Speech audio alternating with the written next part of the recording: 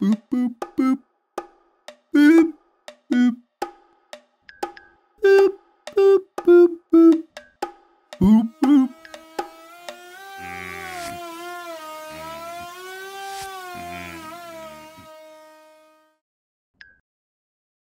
Boop.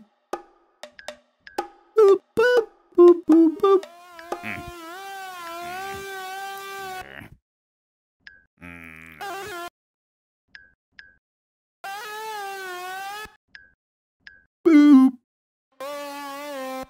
Boop, boop, boop, boop. Boop, boop, boop, boop, boop, boop, boop.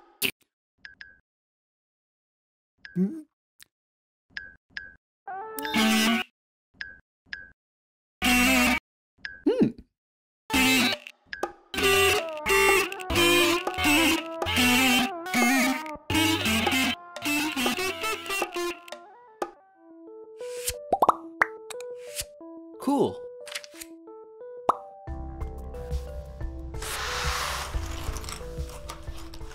Hey guys, welcome to Make Anything. I'm Devin, and you read that right. We're looking at googly eyes today. And I know that might seem extremely simple, a little silly for a video, but I think it's actually gonna make a pretty fascinating video for a couple of reasons. First of all, I mean, who doesn't love googly eyes? They are actually very powerful. Think about it. You can stick googly eyes on anything and suddenly it's interesting. Got a boring old toaster? Stick some eyes on there and now it's a very interesting, introspective toaster. I mean, what's it thinking? What's going on in there? Bored of your old phone? Stick some googly eyes on there and suddenly it's the talk of the town. What the heck? Stick some eyes on a roll of toilet paper and suddenly you've got a conversation piece. Ooh. Yeah. Googly eyes are powerful. Beyond just making anything more fun, googly eyes are actually a very interesting product to look at because they're so darn simple, but there's actually a lot going on, and it was a bit of a challenge for me to 3D print them. So first, let's take a look at your average googly eye.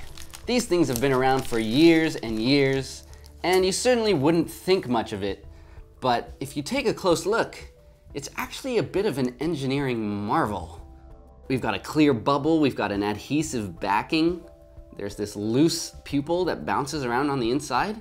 If someone handed you one of these and asked you to make a machine that can just pump these out thousands in an hour, I bet you'd have some trouble. I would. I know I would. These googly eyes have been around forever now. I mean, can you imagine life before googly eyes? Imperceivable.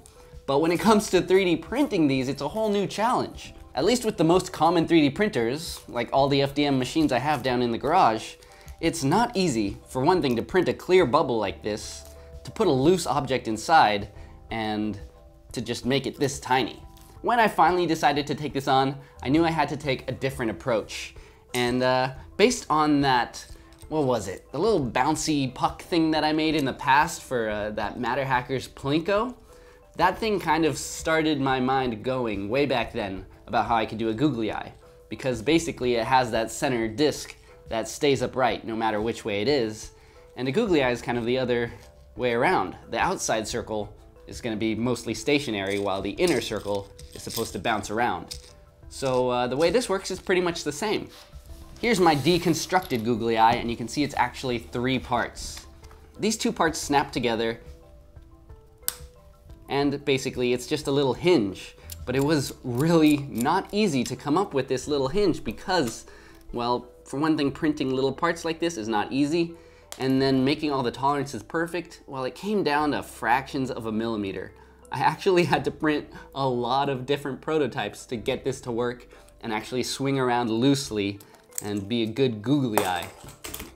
It's easier to see what's going on if we take a look at the Fusion 360 file. Here you can see these little tabs, and it was a real balancing act trying to make them thin enough so that they'd bend out of the way, make them small enough that they didn't show on the other side, and just make them sturdy enough so they wouldn't break off. On the pupil part, you can see the pin here. It's got this angle so that it clips into place, but we also wanted to print without support material, and you'll notice this area is hollowed out, and that's so that it's weighted near the bottom so that the eye will follow gravity. And I also added that little dimple at the bottom, which acts as a little spacer, so it reduces the amount of surface contact between these two parts, which also helped make the eye as googly as possible. Anyways, snap those two parts together and you've got a googly eye, although there is still the exposed hinge on the back. So I figured why not put a back cover that snaps into place. It'll cover that little exposed back part, and you can add some outlines and some eyelashes and things like that. I kind of wanted to upgrade the googly eye, you know, if we're gonna be 3D printing, you gotta step it up a notch. In fact, once I had all that done, I decided to step it up another notch, and I wanted to make these human-shaped googly eyes with colorful irises. And this was actually fun. I used my multi-pass printing technique, where I printed several colors as individual prints without removing the previous print, so that they kind of print on top of each other and turn into a multicolor part. And with this one, the iris actually has two slanted parts, and one of them gets thinner while the other one gets thicker, moving towards the outside of the iris, you know. And that, I was hoping, would give me a nice gradation from one color to the other, given that one of the colors at least is kind of transparent. This first one I did with the translucent aqua filament that Matter Hackers makes. It's a lovely transparent blue. So I printed that, and then I used Polyalchemy's shiny green elixir PLA that's super metallic and shiny, and I printed that behind the translucent blue, and that gave me these eyes here. And you can see it kind of worked. There's a pretty good gradient. It created a whole new color. This is really not representative of either of those two filaments that I stuck together. So that's pretty interesting. And then from there I wanted to make something more vibrant. So I used the neon yellow transparent filament that Matter Hackers also makes, and I put another Polyalchemy elixir filament, the blue, behind this one, and that created this kind of glowing eyeball. It's really cool.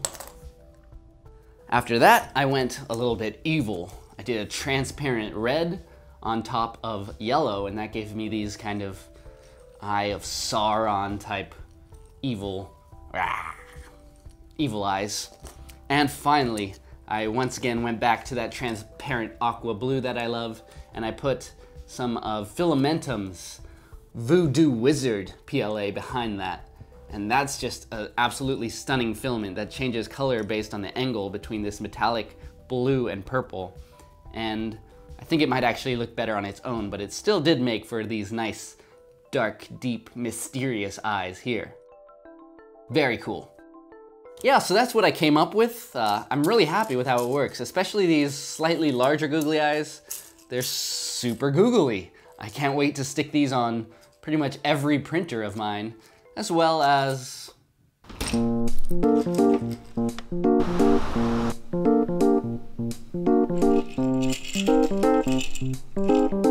everything else, just everything. Googly eyes make everything better. Go download them at myminifactory.com now. I'll put most of these online for free. I'll put links in the description. If you want to buy all of them, I'll put those in one big pack that you can buy on My Mini Factory for $2. I hope you think it's a great deal. For making everything in your life better, I think it's a pretty good deal. Anyways, that's as far as I've taken it this week. I'm really proud with how these came out. I'm gonna keep printing them and sticking them on everything. I wanna hear from you guys. If you were to redesign the googly eye the way I did, would you take a different approach? How would you do it? Because I'm sure there's other interesting ways to do this. And what would be your next level? It's fun to take a look at simple little things like this, and especially to redesign them. I mean, it really goes back to that idea that everything in the world around us has been designed. Something as simple and silly as a googly eye, believe it or not, it was someone's job to perfect that and do it really well. All right, well, I'll see you guys next time. Leave a comment if you got something interesting to say. If you want to see more videos like this, or if you just want me to be happy, hit that subscribe button, and I'll see you guys next time. Until then, I'm Devin. This is Make Anything, and don't forget to stay inspired. I bet that's really creepy. I'm sorry.